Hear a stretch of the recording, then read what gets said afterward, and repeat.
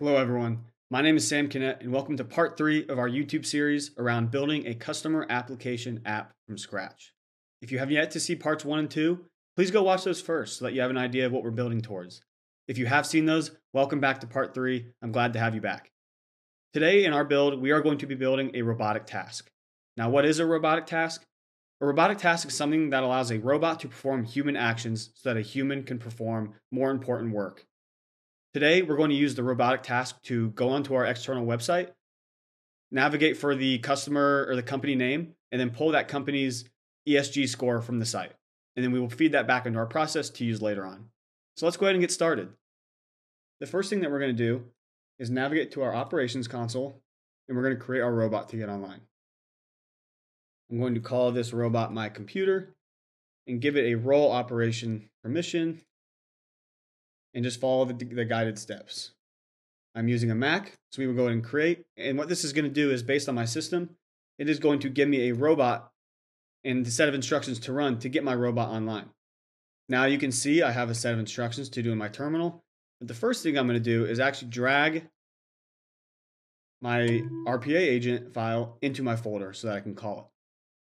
Now that we have that in there, we can open up our terminal. Let me drag it over here. And we can follow our steps to get it online. So I'm going to get my directory. Now that we are within my Appian RPA folder, I am just going to type in the instructions. Run, make sure that looks good. Appian RPA agent.run. And now you can see it's going to go through the steps. And in just a moment, my robot will be online. Let's take a look here. Looks like it's going through. Connected to server.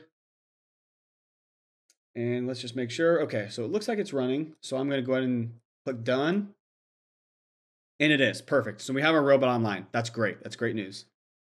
Now, the next thing we're going to do is we're actually going to create a robot pool. Now, this might be something new to some of you. A robot pool is a way to organize robots based on their functionality. And so this pool is going to be robots that retrieve a company's ESG company, my grammar's wrong, ESG score. And so all the robots within this pool are going to be able to carry out my robotic task of getting ESG score. And so it's just a really good way of organizing your robots. So we'll go ahead and create that. Give it a second to load here. Let's see if my window pops up. Slowly but surely. Awesome. So let's go ahead and add my robot that I created earlier. So it's going to be as simple as searching for it and clicking add. All right, now we have our robot in the robot pool. Now we can really do the fun part. I'm going to clean up this a little bit. You can now see we have this design object within our designer. This is awesome. I love this feature. We're going to call this get ESG score. Whoops. Robotic task that gets a company's ESG score. Man, my spelling is just not good today. And then here's where we're going to add that robot pool. So I'm going to look up my ESG pool and click create. So now it knows that any robot within that pool can carry out this task. But as I was mentioning, I love that the Appian RPA stuff is now in Designer. So I can create a robotic task directly from Designer and have a familiar interface and have everything kind of unified together so that I don't have to navigate between different sites. So it definitely makes things very easy. Now that we're in, we can directly jump in and start to record what we want our actions to be. So we're going to click this little record button here. Make sure the robot is my computer. That's what we want. And we're going to let this go ahead and set up. Now, this might take a couple seconds. It's going to pull up kind of our task recorder. We're going to pick what system we want to use. So I'll probably use Firefox for this demonstration, but you could use Chrome. You could use any other system that you may have to kind of record the steps as you go through. And so it looks like it's slowly booting up here. We'll give it just a second, but this task recorder is super helpful. It's going to kind of monitor my steps that I do and kind of watch me. And as I go through, it'll record those. So as I mentioned, I'm going to select Firefox as my application. It's going to pull it up here. So let's give it just a second. See if my Firefox will get booted up for me. But as I go through, you'll kind of see me renaming the steps. This is going to make it really easy for me to understand what I did in the process so that when I have to come back and make any changes, things make a lot more sense. So I know kind of what I'm looking at, what the process is and stuff like that.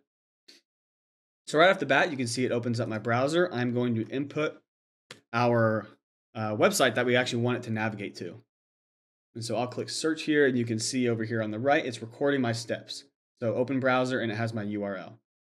I'm going to accept the cookies, and we will rename this accept cookies. Now we're going to scroll down to find an ESG score. So this is what we want the robot to do. We want it to click into this, and let's just say we're looking up Accenture's ESG score. We will look up Accenture and click enter to search for that company's ESG score. We are going to type enter company name. So now it knows, we know what that step was. And you can see here's the score. And you see the blue box up here. All we're going to do is we're going to click actions, get attribute. And you can see it pulled our attribute of 60. So that is Accenture's ESG score. So let's just call this get ESG score. And we want to save this into a variable so that we can return it into our process. So let's just name this variable ESG score. Make it of type number integer and click create. So perfect. Now we have that ESG score being saved.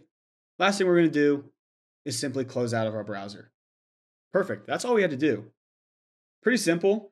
We will name this get ESG score as our group, and we will go ahead and add it and create it. And you will see that Appian RPA will take all these steps and actually input them into our RPA designer so that we can take action on them and make any changes that we might want. So you'll see here, awesome. There they are.